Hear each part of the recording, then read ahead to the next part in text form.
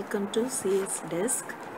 So இன்னைக்கு வந்து Floyd's algorithm for all pair shortest path problem கண்டுபிடிக்க போறோம். So இதான் given graph, இப்படி graph கொடுத்திருப்பாங்க.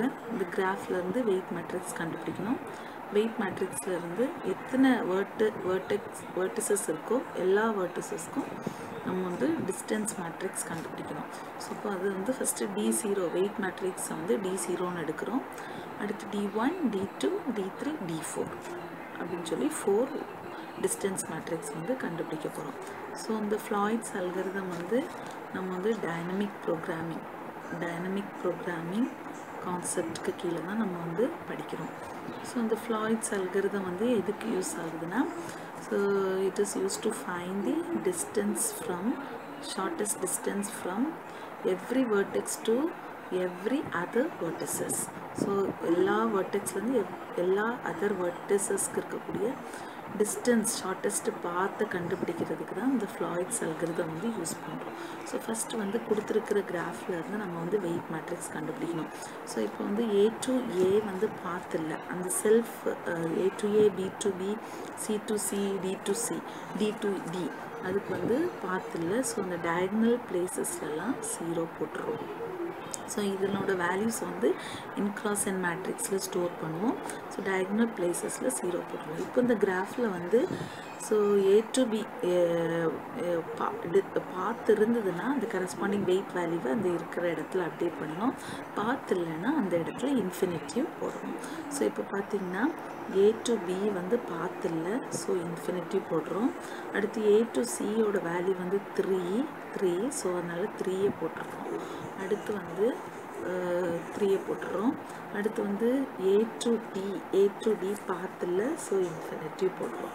ஸோ ஏற்கனவே இதை வந்து அட்ஜசன்சி மேட்ரிக்ஸ்னு சொல்லுவாங்க. ஸோ உங்களுக்கு இது வந்து ஃபில் பண்ண தெரியும். இப்போ பார்த்தீங்கன்னா C to A பாத்தில், ஸோ இன்ஃபினிட்டிவ் போடுறோம்.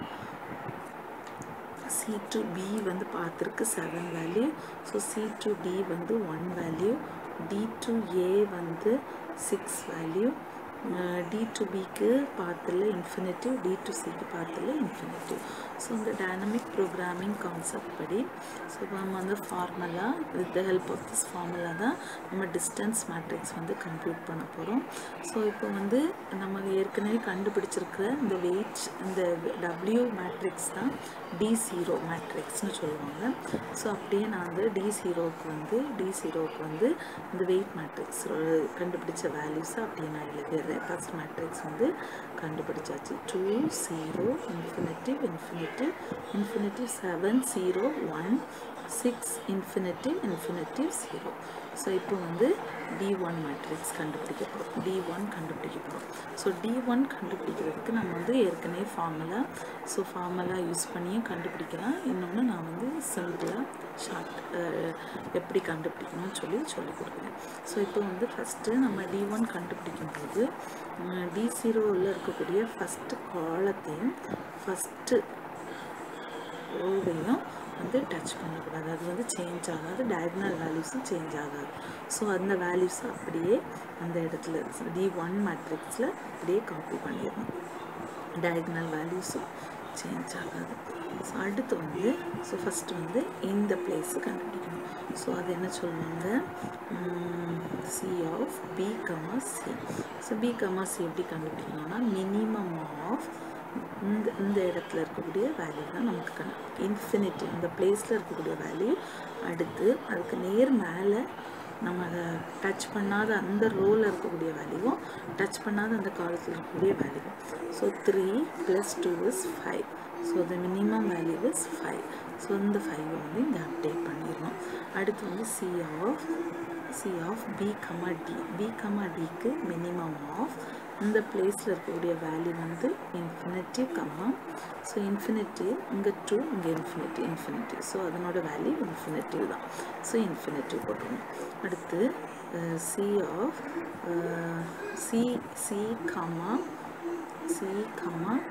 B. ஸோ இதனோட வேல்யூ எப்படி கண்டுபிடிக்கணும், மினிமம் ஆஃப் ஸோ இந்த பிளேஸில் வந்து 7 இருக்குது, 7 இன்ஃபினிட்டிவ். ஸோ ஆன்சர் வந்து இன்ஃபினிட்டிவ். ஸோ இதனோட வேல்யூ வந்து இன்ஃபினிட்டிவ்.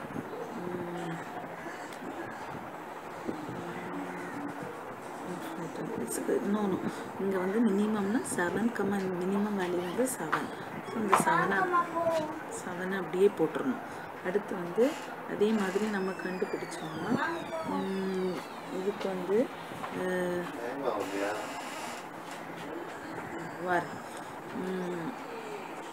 இதுக்கு வந்து நெக்ஸ்ட் வந்து 0 இங்கே வந்து 1 வேல்யூ கிடைக்கும் இங்கே வந்து infinity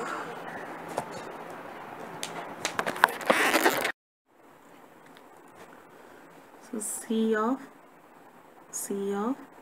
C comma D is equal to minimum of this 1 comma infinity. So answer is 1. So we made the entry as 1. So next one in the place. So இது வந்து C of D comma B.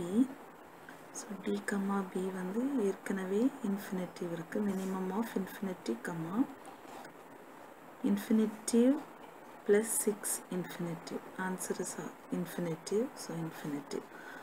அடுத்து வந்து C of D comma C. So இதனோட previous entry infinitive. 3 plus 6 9. So answer 9. So இந்த entry வந்து 9. So இப்போ வந்து அடுத்து வந்து so D of 2 கண்டுபிடிக்க போகிறோம் D of 2 so இந்த D of 2 கண்டுபிடிக்கும் போது ஏற்கனவே நம்ம D1 கண்டுபிடிக்கும் போது so D0ல இருக்கக்கூடிய ஃபர்ஸ்ட் ரோவையும் ஃபர்ஸ்ட் காலத்தையும் நம்ம சேஞ்ச் பண்ணாமல் அப்படியே வச்சுருந்தோம் D2 கண்டுபிடிக்கும் போது so D1ல இருக்க செகண்ட் காலத்தையும் செகண்ட் ரோவையும் டச் பண்ணாமல் அப்படியே வச்சிடணும் ஸோ இப்போ டச் பண்ணாமல் வச்சிடணும் ஸோ இப்போ செகண்ட் வேல்யூ செகண்ட் காலத்தோட வேல்யூ இன்ஃபினிட்டிவ் 0 7 இன்ஃபினிட்டிவ் ஸோ இதனோட வேல்யூ 2 0 5 இன்ஃபினிட்டிவ் டயகனல் வேல்யூஸும் சேஞ்ச் ஆகாது ஸோ டயகனல் வேல்யூஸ் இப்போ வந்து நம்ம இந்த வேல்யூ கண்டுபிடிக்கணும் ஸோ இந்த வேல்யூ வந்து C of A comma C so ஏற்கனவே ஸோ இப்போ இங்கே பார்க்கும்போது ஏற்கனவே இருக்கக்கூடிய value minimum of 3 comma infinity plus 5 infinity answer வந்து 3 ஸோ 3 அப்படியே போட்டுருவோம் அடுத்து இந்த value C of A comma D so A comma Dனா so இந்த value so minimum of infinity comma infinitive answer வந்து infinitive so infinitive போட்டுடலாம் ஸோ அடுத்து வந்து இந்த entry C of C comma A so இதுக்கு minimum of infinity comma 7 plus 2 plus 7 9 so 9 so is equal to 9 so இங்கே வந்து 9 போட்டுடலாம் அடுத்து வந்து இந்த entry C of C comma D minimum of 1 comma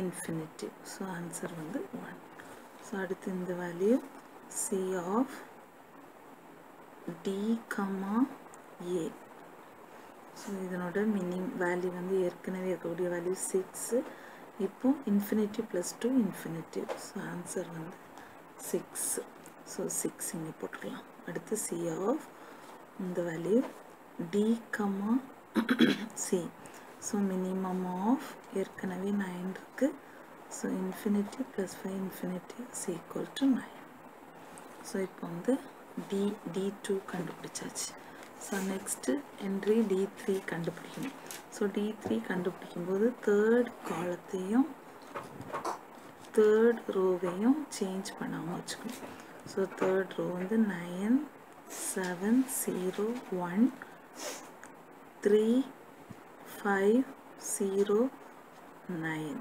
so diagonal valuesம் 0-ஆக இருக்கும் so இப்போ வந்து ஒரு என்ட்ரியாக கண்டுபிடிப்போம் so இது வந்து C of A comma B so C of A comma B na minimum of infinity comma 7 plus 3 10. 7 plus 3 10. So 10. So answer வந்து 10. So 10 வந்து இங்க என்ட்ரி பண்ணிடலாம். அடுத்து C of A, D. So C minimum of infinity, 3 plus 1. So this value and this 4. Answer வந்து 4. So 4. அப்படி நம்ம இதே மாதிரி கால்குலேட் பண்ணோம்னா ஸோ நமக்கு என்ன கிடைக்கும்? இது வந்து 2 தான், சேஞ்ச் ஆகாது. ஸோ இந்த வேல்யூ வந்து 6, அடுத்து இந்த வேல்யூ 6, இது 16. ஸோ இவ்வளோ வேல்யூவும் கிடைக்கும். நெக்ஸ்ட்டு வந்து D4 கண்டுபிடிக்க போகிறோம். D4 கண்டுபிடிக்கும் போது 4th ரோவும் 4th காலத்தையும் சேஞ்ச் பண்ணாமல் அப்படியே வைக்கணும். டயக்னல் வேல்யூஸ் வந்து அப்படியே இருக்கும். ஸோ 4th ரோ வந்து 4 6 1 6 16 9. ஸோ இங்கே வந்து கண்டுபிடிக்கும்போது 10 அதே மெத்தடில் கண்டுபிடிச்சோன்னா இதே மாதிரி வேல்யூஸ் கிடைக்கும். 5 6 7 7 0 1. ஸோ இதுதான் D4. ஸோ இப்போ வந்து நமக்கு D4 கிடைச்சாச்சு. இதான் ஆன்சர். இது வந்து shortest path from every vertex to every other vertex value வந்து இந்த மேட்ரிக்ஸில் ஸ்டோர் ஆகிருக்கு. இதுதான் ஃப்ளாய்ட்ஸ் அல்காரிதம். தேங்க்யூ.